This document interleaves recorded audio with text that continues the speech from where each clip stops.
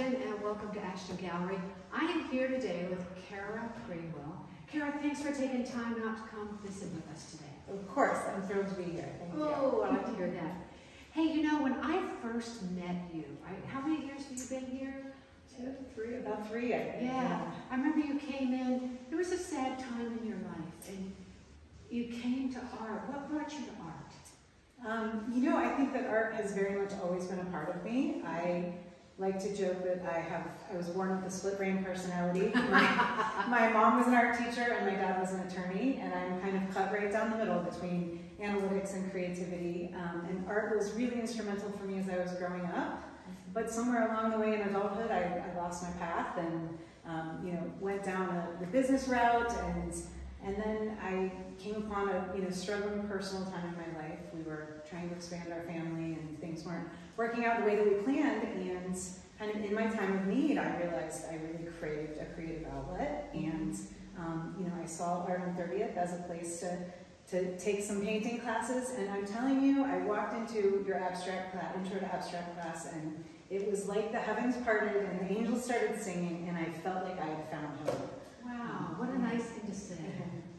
Because I know when I met you, you told me you have is it a master's degree in business from Harvard? That's right. And I'm going, and here you are in the art gallery. Okay. But now it makes sense when you're talking about having two personalities. That's right. It's that right. Makes complete sense. And you know, I'd done a lot of art when I was younger, but I never delved into the abstract realm. And I think part of what appeals to me so much about abstract painting is that I get to tap into both of those sides. It's very freeing. It's quite the release, but you're also constantly making decisions because you have no idea where you're going. Yes. So you do actually use that analytical side of the brain as well. So that's why you like abstract art. That's right. Wow.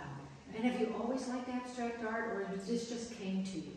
You know, it's funny because I had never really tried abstract art, but I realized that I've always been drawn to it. When I look around my house, most of the art that I've bought over the years was abstract or a version of abstract. So I think it's probably always been there. I just didn't know enough about it. Hanging out. Yeah. Hanging out in the background. It was waiting for me to be ready, I think. Well, you're definitely ready now, girlfriend. You are definitely ready.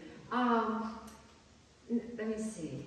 How long have you been painting now? About 3 years? Yeah, just about 3 years. And you went and got a studio in Hillcrest, didn't you? I did. What's that been like for you? It's been incredible. You know, one of the things that I quickly figured out while taking classes and starting my painting practice was that it's fun to challenge yourself to go big. And for a while, I was, painting in my home garage studio, like so many of us do, and I was constantly tripping over canvases, and paint was everywhere. And every time we had somebody over, I had to quickly clean up. And my kids were home during the pandemic. It was madness.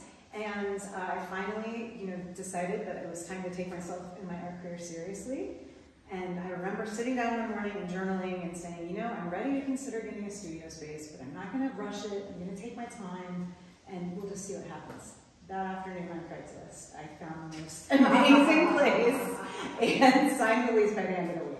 I'm telling you, the universe provides. No grass growing under your feet, girlfriend. No, it's true. No, I've noticed that about you. You take action. You're an action kind of girl. I love that about you.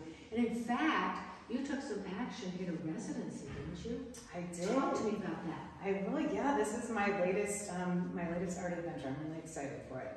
So I, again, decided I love learning about art, and having the time and space to really immerse myself in my practice is something that's hard to do with day-to-day responsibilities. So I thought that a residency program might be a good way to dive a little deeper. And so I applied actually last year to a residency called Cha North. It's part of Cha Shema out of New York City, but they have a location in the Hudson Valley of New York.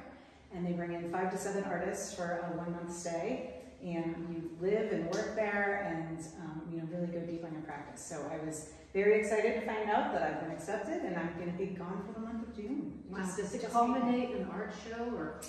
It culminates in open studios, and then they do have an annual art show that's juried from among the residents there. So keep your fingers crossed for me. Both of them are crossed. There they are.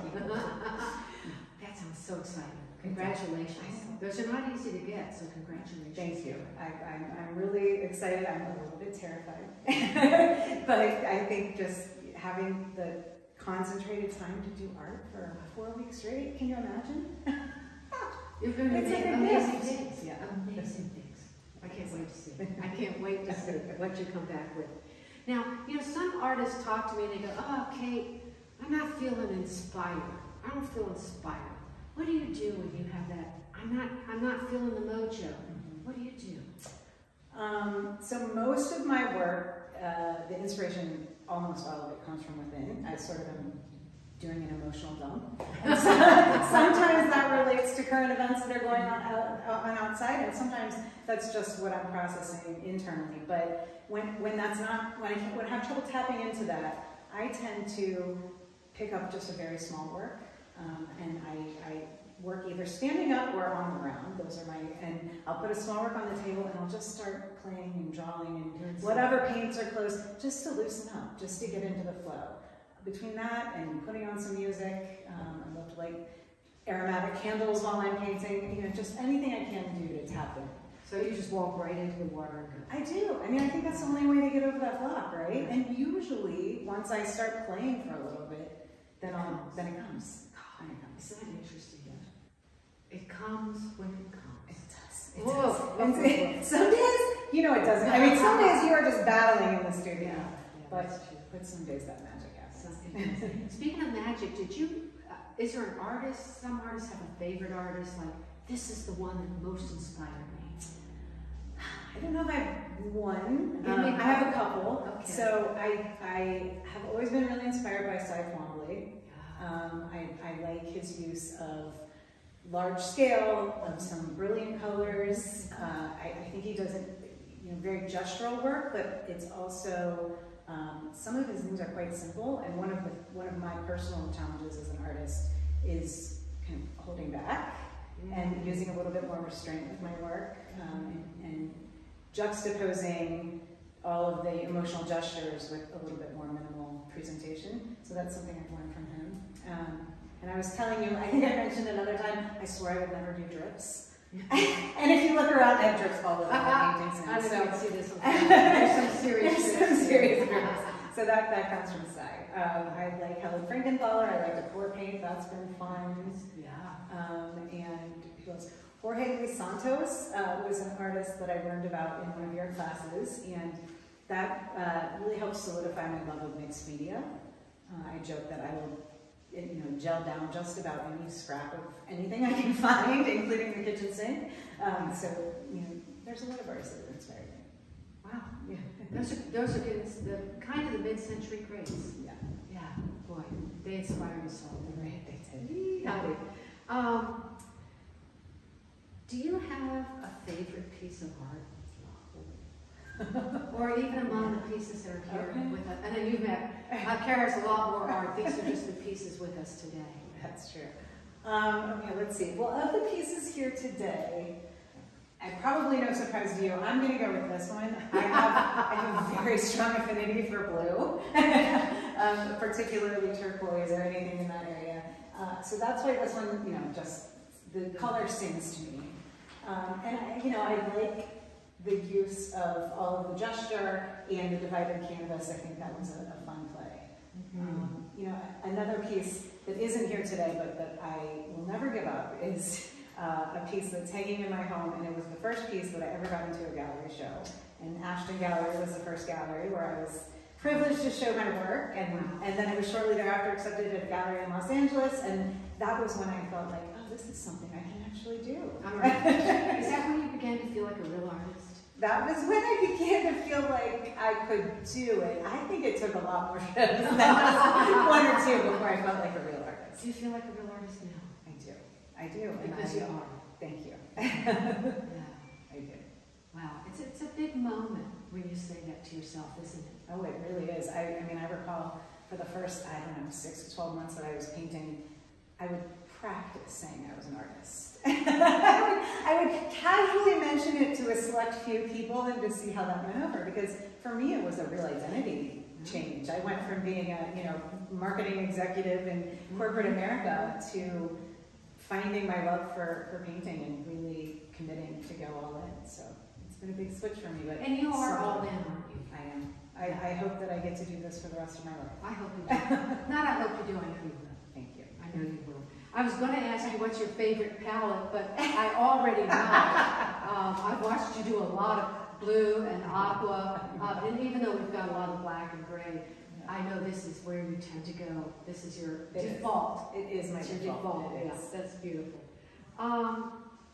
You know, I want to wrap up with a question.